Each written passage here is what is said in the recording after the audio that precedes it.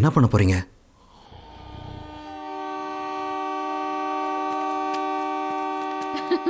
அண்ணா, அண்ணி ஊருக்கு போயிட்டு கல்யாண தேதியோட வர.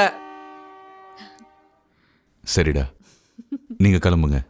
வண்டி கிளம்பிட்டுண்ணே, நாங்க கிளம்புறோம். டேய் கிளம்புங்கடா. வண்டி கிளம்பட்டுண்ணே, நாங்க கிளம்புறோம்.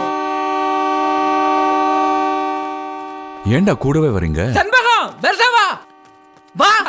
அண்ணா, இதானே நான் லவ் பண்ற பொண்ணு. என்னடா சொல்ற? லவ்வா? அண்ணே வா வா வா வா, பூங்காத. நான் லவ் பண்ற பொண்ணுண்ணே. எப்படில? டேய் நீயுமாடா? அனிதா வா வா வா வா வா. அண்ணே ஹாய். அண்ணே இது நான் லவ் பண்ற பொண்ணுண்ணே. வணக்கம். அனிதா நீயா? அது சரி. அண்ணா ஓ நல்ல கேக்குடா, ஜோடியா காத்துட்டு போ. அட பாவி, கொஞ்ச நாள் கேப்ல லவ் பண்ணிருக்கா பாருங்களே. ஏன் நீ லவ் பண்ணல?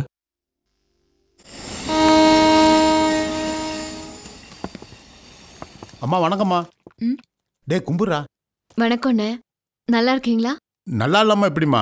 மீசை முளைக்கிறதுக்கு முன்னாடி ரோசம் முளைச்சலாம் நினைச்சுக்கிட்டு வெட்டு குத்துன்னு அலைஞ்சிக்கிறதுல என் பிள்ளையும் ஒருத்தம்மா.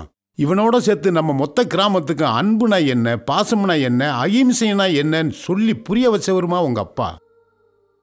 நான் மட்டும் இல்லம்மா, நம்ம ஊர்ல இருக்கிற ஒவ்வொருத்தரும் நல்லசிவ ஐயாவுக்கு கடைசி மூச்சு இருக்க வரைக்கும் நன்றி கடன் பட்டிருக்கோமா. நீங்க நல்லா இருக்கணுமா. ரொம்ப நன்றிங்க. நாங்க வர்றோம். உங்க அப்பா ரொம்ப நல்லவர் போல, இவ்ளோ பெருமையா சொல்லிட்டு போறாரு. அவர் எங்க அப்பாவை பத்தி பெருமையா சொல்லல, உண்மைய சொல்றாரு. 6 வருஷத்துக்கு முன்னாடி எப்பவும் அடிதடி தகராறுன்னு இருக்கும் எங்க ஊரு. எங்க ஊர் ஆளுங்க அடுங்கிறது எங்க அப்பாவுடைய சொல்லுக்கும் அவர் மேல வச்சிருக்கிற மரியாதைக்கும் தான். எங்க ஊரை அமைதியாக்க எங்க அப்பா முயற்சி பண்ணிட்டு இருந்தாரு. சுத்துப்பட்டு கிராமத்துல எந்த பிரச்சனைனாலும் எங்க அப்பா போய் சுமூகமா அன்பா பேசி தீர்த்து வைப்பாரு. ஆனா எங்க அண்ணனோட குணம் எங்க அப்பாவுக்கு நேர் எதிரா இருந்துச்சு. நான் ஊர் அமைதியா இருக்கணும்னு போராடிட்டு இருக்கேன். நீ நம்ம வீட்டுல இருந்து அறுவாலை கொண்டு போய் தகராறு பண்ணிட்டு அலையற. அமைதி சமாதானம் உங்க வழியில போயிட்டு இருந்தா நடக்காதுப்பா. அடிச்சாதான் கேட்பானுங்க. தாயில்லாத பிள்ளைக்கு தகப்பனா இருந்துகிட்டு பொறுப்பு இல்லாம பேசுற. இந்த விஷயத்துல எங்க அப்பாவுக்கும் அண்ணனுக்கும் வீட்டுல எப்பவும் சண்டை தான் நடக்கும். ஒரு முறை ஊர்க்காரங்களுக்குள்ள நடந்த தகராறுல எங்க அப்பா எல்லாரையும் அமைதிப்படுத்திட்டு இருக்கும் போது எங்க அண்ணன் கத்தி எடுத்துட்டு போனா. எங்க அப்பா பேச்ச மீறி கோவத்துல போன எங்க அண்ணன் திரும்பி வரல. அவன் செத்து போன செய்திதான் வந்துச்சு.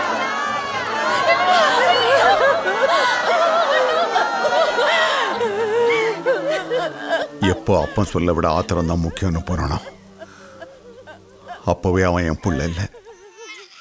ரத்த கரையோட அந்த பணம் இந்த வீட்டுக்கு வர வேணாம். அப்படியே புதைச்சிருங்க. உங்க ஆத்தா பிரசவத்துல போயிட்டா. உங்க அப்பா அவசரத்துல போயிட்டான். ஐயா அவங்க வெட்டி சாய்க்கணும்யா. போதும். இன்னும் எத்தனை குழந்தைகளை அனாதையாக்குவீங்க?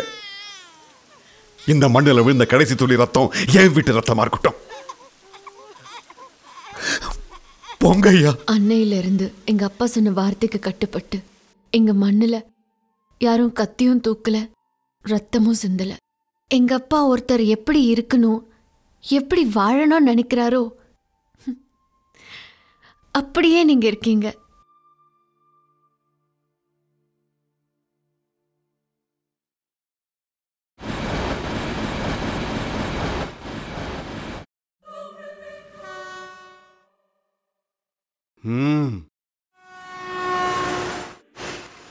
உங்களோட அன்பு, உங்களோட அமைதி, உங்களோட குணம் கண்டிப்பா எங்க அப்பாவுக்கு உங்களை பிடிக்கும். நம்ம கல்யாணம் நடக்கும். கோபு எந்திரி.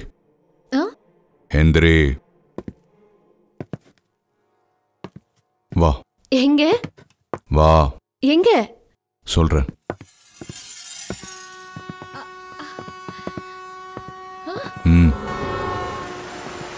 என்னாச்சு?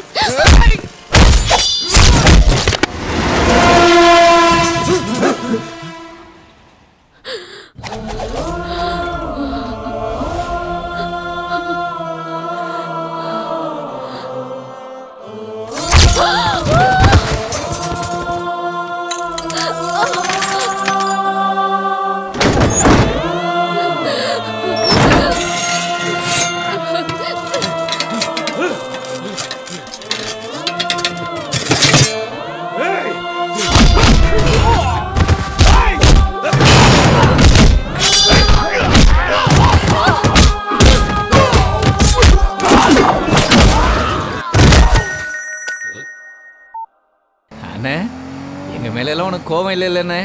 எங்க ஆளுகளெல்லாம் உனக்கு பிடிச்சிருக்கலண்ணே. ஒன்றும் கோவம் இல்லடா தம்பி. நீங்களாம் ஜாகிரதையா வீட்டுக்கு போங்க.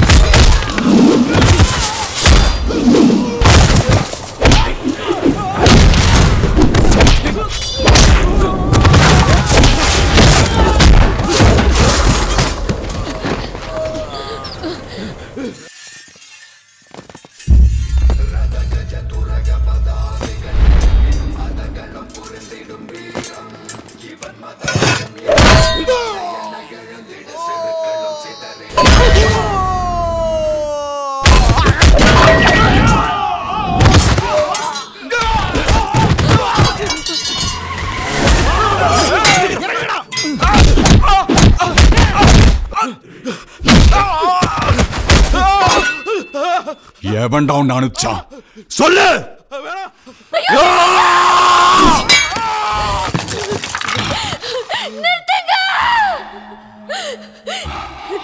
என்ன நடக்குது இங்க? உங்க தம்பிங்க உங்களை பத்தி என்னென்னமோ சொன்னாங்களே, ஆனா நீங்க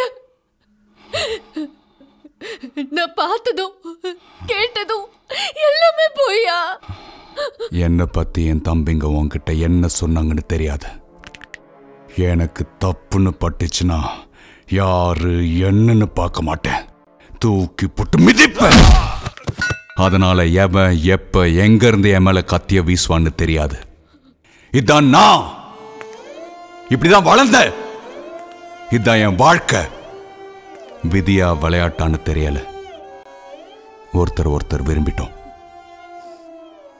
ஆனா இப்போ ஒன்று சொல்றேன், என்னாலேயோ என் சூழ்நிலையாலேயோ ஒரு சின்ன துரும்பு கூட உன் மேல படாது.